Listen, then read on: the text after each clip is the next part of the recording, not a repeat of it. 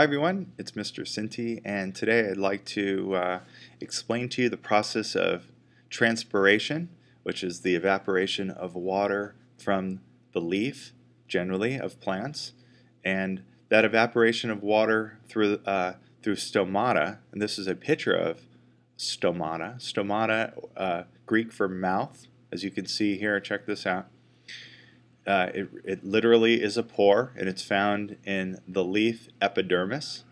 And the pore is sometimes open. Whoops, let me go back over here. Pause. It's sometimes open and then sometimes closed. And what's fascinating about that is the ability for the stomata to open and close is all about these two cells that create the stomata itself. These two cells that flank the stomata are called guard cells, and they could close or they could bow open, or close or bow open. And so that's what our conversation is going to be about today. Transpiration itself is simply the movement of water up the tree, but the main interesting part of the conversation needs to come from a look at what's happening with those guard cells. And so let's jump right into that conversation. And so the guard cells, which are shown right here, this is a light microscope picture of the lower epidermis. There's a lot more water transpiring in the the underside of the leaf versus the top of the leaf. And again, that makes good sense too, because the sunlight is coming down from above, and that's where most of the photosynthesis is being taken place. In other words, capturing of sunlight, and then below is where the pores are generally located, which will take in air. So the stomata, the point of the stomata is to take in air, and air in terms of the plant really wants carbon dioxide, even though that's a little bit less than 1% of air. It also takes in nitrogen gas and it takes in oxygen. But then it releases oxygen gas because that's being produced in photosynthesis. But not only are the gas exchange occurring, water loss is occurring. And you're like, well, why isn't water gain occurring? Well, leaves don't necessarily take in water through their stomata. The water arrives at the leaf via the vein, and the xylem brings that. Although there are some instances in some unique trees, like for example in redwood trees, coastal redwood trees, where surprisingly the needles can actually obtain quite a lot of water, surprisingly, as a result even from fog accumulation. And so that high humidity, the trees are able to subsidize the water that they need by soaking it up from the fog. That's pretty cool discussion. And so, before I go into any detail about this, the main point to get from this is that plants are rooted.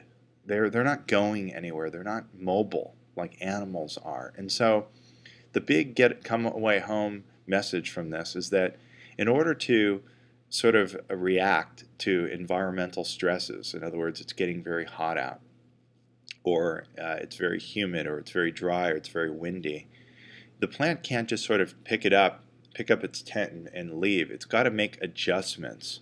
And it'll make adjustments on a cellular level, but ultimately it comes down to biochemical reactions. And so these biochemical adjustments are the way in which the plant acclimates to environmental change. And so even something that's routine, like for example in the morning when the sun comes up in dawn, that's when you kind of want your guard cells to open up, because that's when there's going to be lots of sunlight, and that's therefore when photosynthesis takes place during the day. And so you want carbon dioxide to come in for your Calvin cycle. In the evening, since there's no sun, basically you could shut it down. And so, but if you left your guard cells open, that would just be basically a loss of water through transpiration. So guard cells can roll. They can roll with whatever the conditions present themselves. And so let's get into that conversation. I think it's one of the classics in the study of plants in general. And so guard cells control, they're regulating sort of the gas exchange and water balance that's needed by photosynthesis. It's needed Transpiration, remember, is not all bad. It's needed to bring water up a tree in the first place. And so what I want to say about that is plants make their sugar in their leaves. You can see here in the mesophyll, in the parenchyma, the ground tissue, which is right here. The water comes to the leaf here in the xylem, which is inside the vein. The bundle sheath cells surround it. So what's fascinating is the sunlight is coming from above. Like, check that out. The sunlight's coming from above, like this. And so this is really good up here. This palisade is not letting a lot of sunlight get by it, since it's like a fence. But then look down below here. The guard cells flank this pore called the stomata. So this is the stomata right there, the opening. So these guard cells will allow gas exchange, but also water. And so let me see if I can emphasize that. The water here, it's really thick. The water is what we're talking about. So the loss of the water is transpiration. Now, what's fascinating, look at this, is that though the guard cells themselves don't make up much of the surface area of the underside of the leaf, when you look at the inside spongy, those air caverns inside the mesophyll, the spongy mesophyll, you could be like 10 to 30 times greater than the external leaf surface area. So this is good. This allows for tremendous gas exchange, so it's a compromise. Great gas exchange down here, wonderful. CO2 is getting to all the cells, and amazing. But then that's also accounting for the fact that you can really lose a lot of water as a result of this morphology. In other words, that anatomy. Not all leaves look this way. You might be familiar. This is a classic C3 anatomy. So 90% of the water that a plant loses escapes through its stomata, though it represents only a small surface area. And that's because of this sort of honeycomb area in the spongy mesophyll. So there's a lot of evaporative loss here, which provides negative water potential, which then draws the water from the xylem up. And so how efficient a plant is. Some are better than others with dealing with transpiration. Some will lose too much water, and therefore they can't handle hot environments, hot, dry environments. Some plants can handle it. I don't think any plant really loves hot and dry, but some plants can tolerate it better than others. Like you might recall, like corn is a great example of this. Corn is a plant that's a monocot, but its veins are parallel in its leaf, but it also has an interesting leaf morphology, and it's C4. I can review that in a little bit later, but the way this is measured is, the amount of water loss per gram of CO2 assimilated into an organic molecule, like a sugar, for example. And for most plants, it's 600 to 1, so that's a lot of water loss. But then over here, corn has less water loss. And so some plants, like C4 plants, are a little bit more efficient. And so if you recall this, the way the leaf is able to get away with this is that it's able to close its stomata partially and reduce water loss. And it's like, well, wait a minute. I won't get into this big conversation, but you may recall that that this is a little bit of a worrisome situation, because what can happen is if you can close these doors like this, oxygen concentration tends to build up in these air spaces, and then that reduces photosynthesis because of photorespiration issue.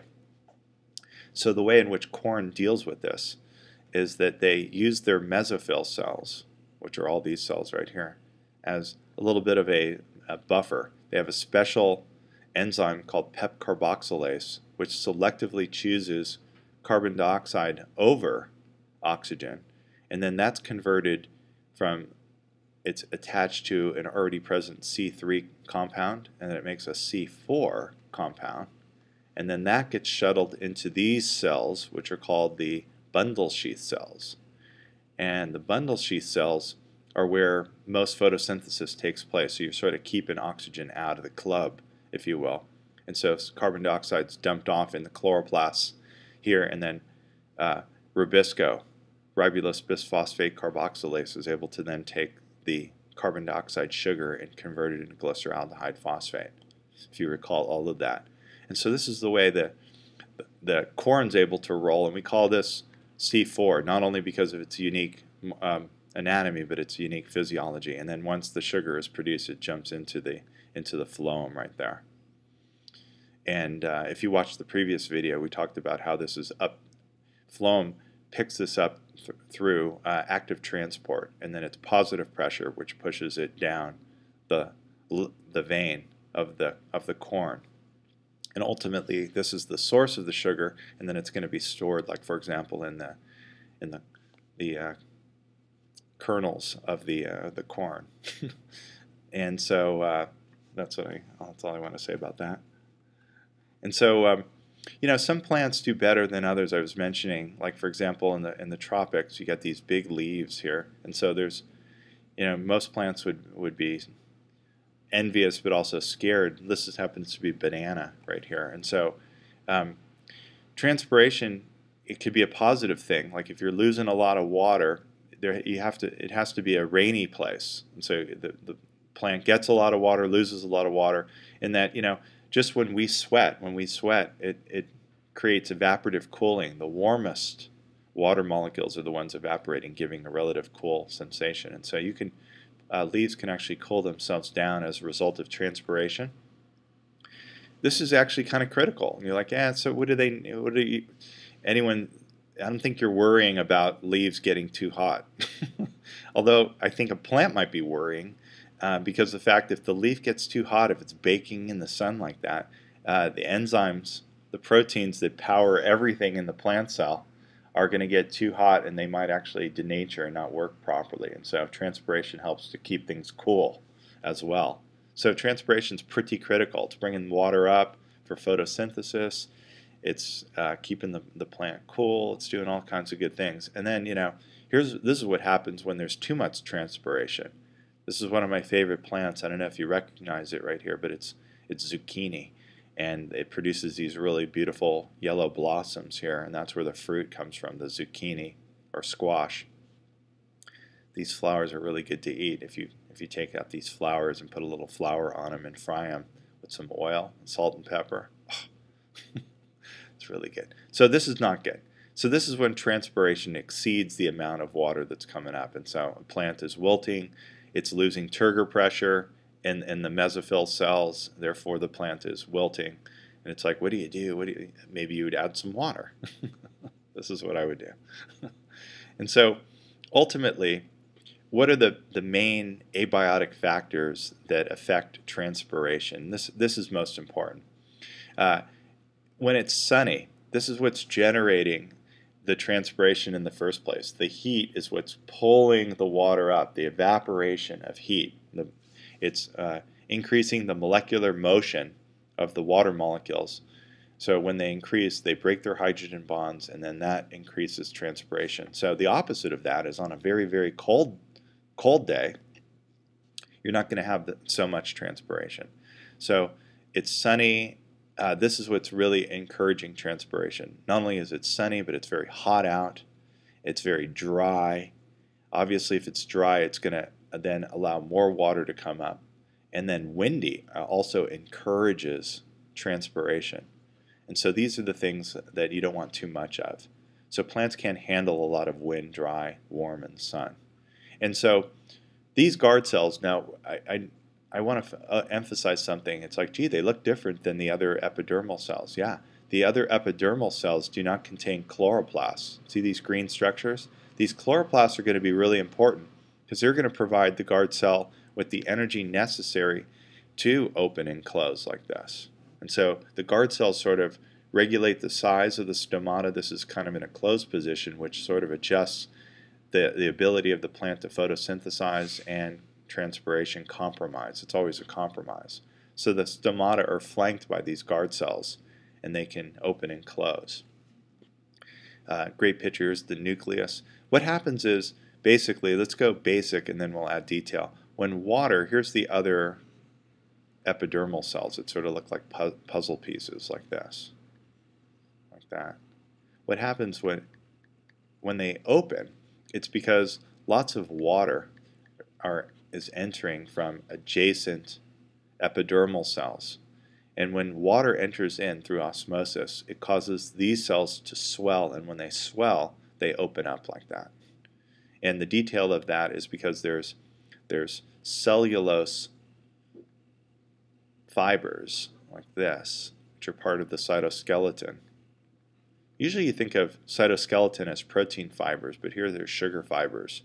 And so when the cell swells, it causes it to bow as a result of those microfibrils inside. And then that allows gas exchange and water exchange. And so the question that you might be having at this is like, well, what's causing that? Anytime water moves, it's water potential. Anytime water goes from one area to another area, it's because the water potential is lower in the guard cells. So that's a mystery. Why is the guard cells suddenly having low osmotic potential? So I'll let that sit for a second. So the guard cells control the diameter by opening and closing, and it takes two to do that.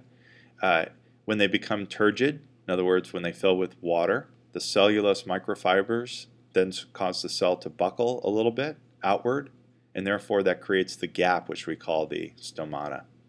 And then in the evening, when water leaves, they become flaccid, and then that closes the stomata.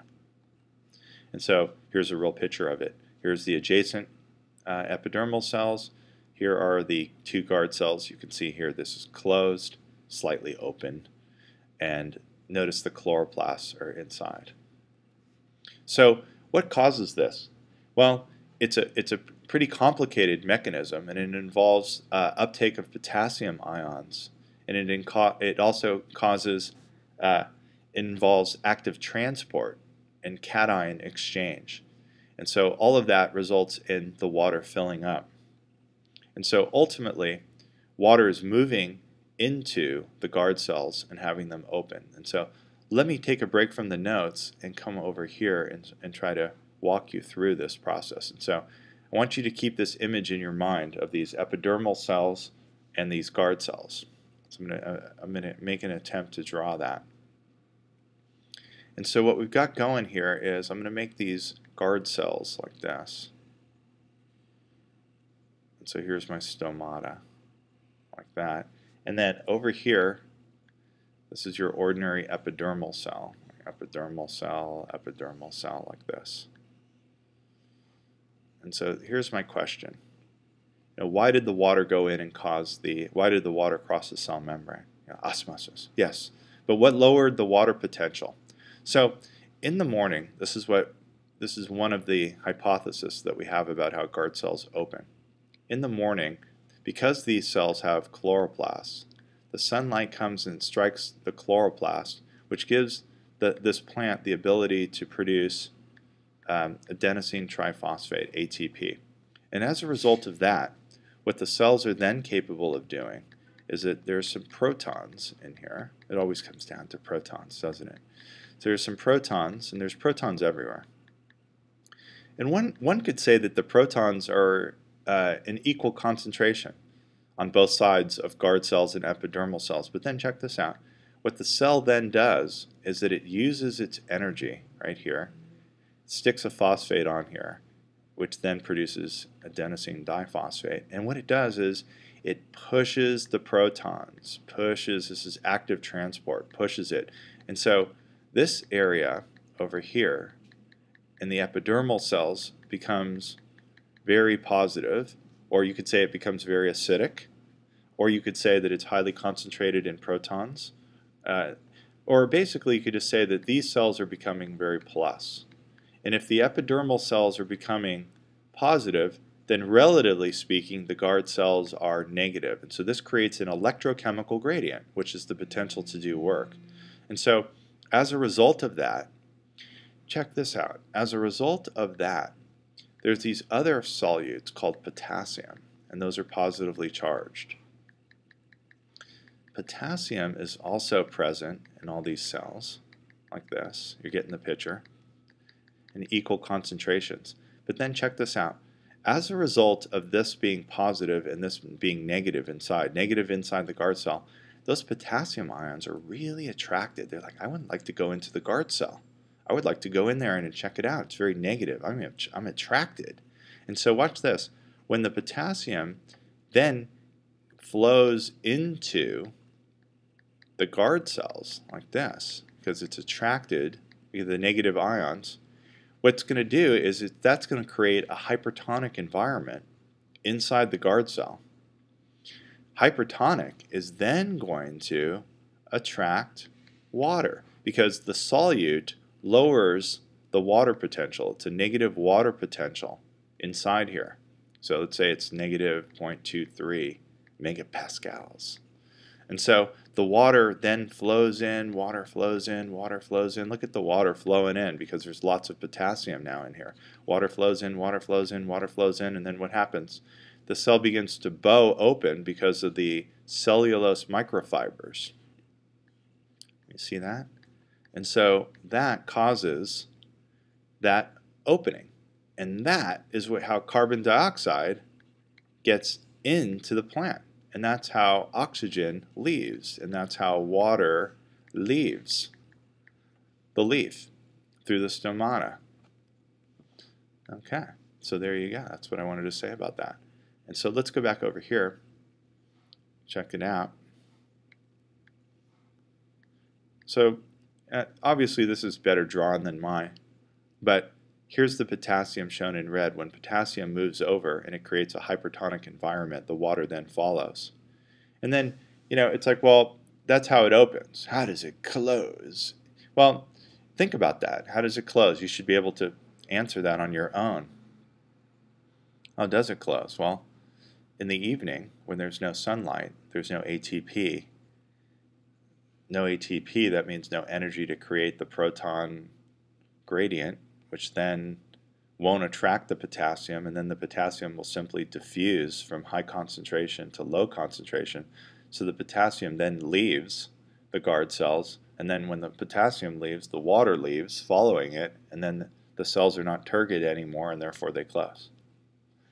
So that's kind of cool. So it's potassium fluxes across the guard cell membranes as a consequence of the proton pump. So the proton pump creates this cation exchange. So this is inside the guard cell. So because the protons have been pumped out here, the potassium gets attracted in. And this similar thing happens in the root, if you recall that. So in general, the stomata open in day and they close at night. And then if light is the cue, it's what's producing the ATP and the proton pump and the potassium. And so that's kind of neat. And so the chloroplasts are able to do this. Now, let me bring up a couple of not contradictory, but also potential ways in which guard cells can close or to open. Now, when the second stimulus other than light, if there's a depletion of carbon dioxide right there, that can actually cause stomata to want to open. So the cells are sensitive to carbon dioxide gas. That influences them as well. Check this out. There's an internal clock. They've studied these plants like in a total dark environment, and it seems as though the guard cells open up in the same time in the day, in the morning, and close at night without even light being present. You're like, wow, what's that all about? Well, it's as if they're being regulated by some kind of mechanism on a regular clock, like a circadian rhythm. Like circa means a circle, so around a day. Circa or circadian. Dadian is a day, so around a day rhythm, a 24-hour cycle. So you're like, well, how does that work? Well, that's a very complicated mechanism, but it might be something like there might be a chemical in the guard cell, in other words, that influences the opening and closing by when it becomes depleted. If you think of this analogy, like if there's a chemical like sands in an hourglass, as the chemicals become depleted from one area, then they get converted into something else, into another chamber, and then when that gets flipped around, it goes back. And so it's sort of like a negative feedback. In other words, when something gets too high, it then shuts off, and then when it's low, it comes back up again. So it's sort of rhythm, it oscillates, and that cycle between the peaks or the troughs happens to be around 24 hours, so it's around a day. So that's kind of cool. If you're interested in this, further investigate this, circadian rhythms and guard cells opening and closing. I find that this is mysterious, but there is no real mysteries. It's really some chemicals involved in it, but it's kind of cool.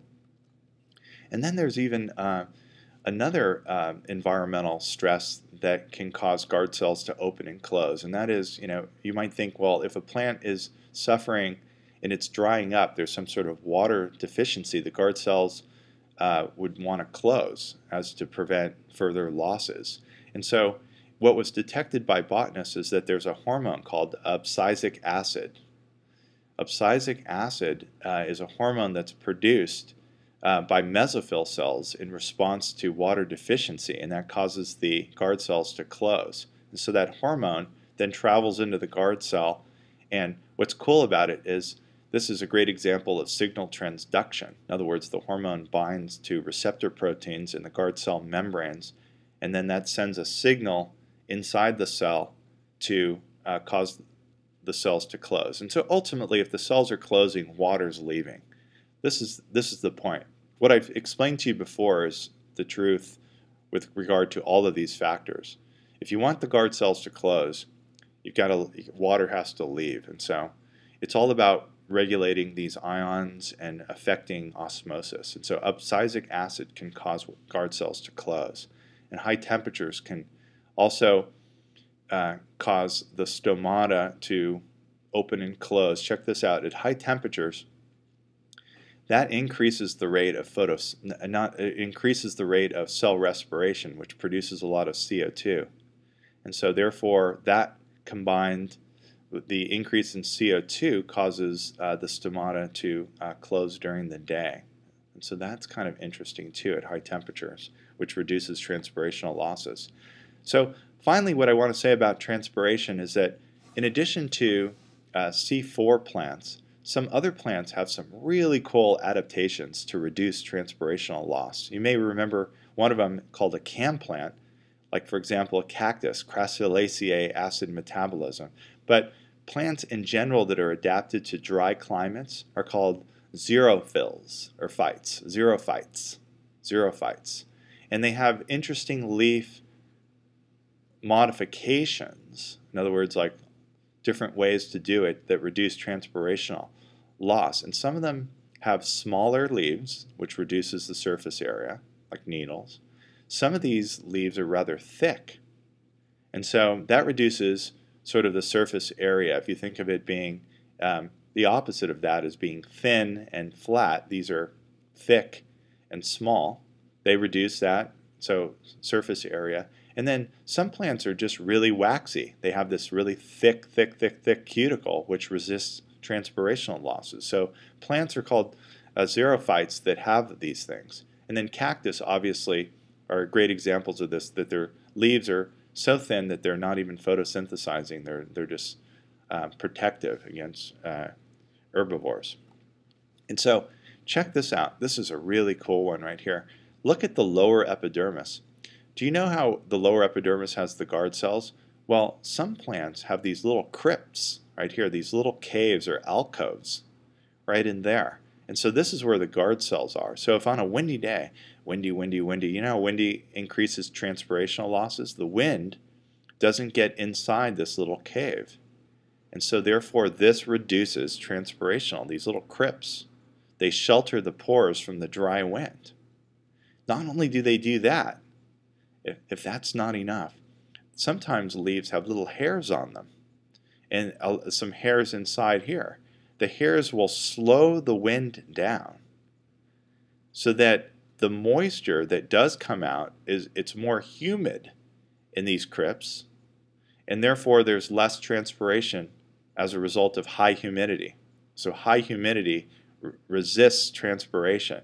Isn't that incredible? These crypts and the hair. So these little hairs that are in there, and then the fact that these crypts reduce transpirational losses by keeping the humidity higher inside there versus the surrounding air.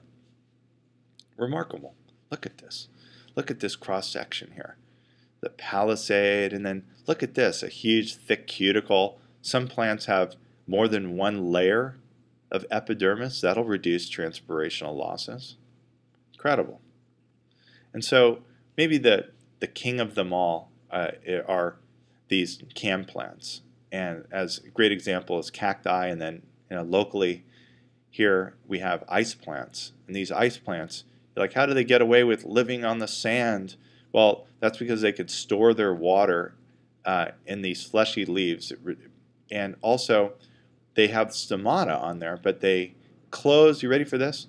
Cam plants close their stomata during the day. You're like, how can they do that? You have to open the stomata in the day because photosynthesis only takes place during the day.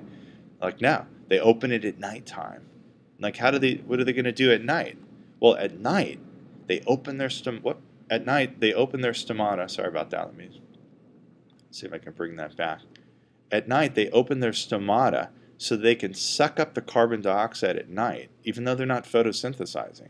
But they bring it in, bring it in, bring it in, and then they attach it to already present organic acids, like malic acid and OAA, for example, and then they store it in their central vacuole, and it moves across the tonoplast. And so they could store in their central vacuole basically like carbonated water,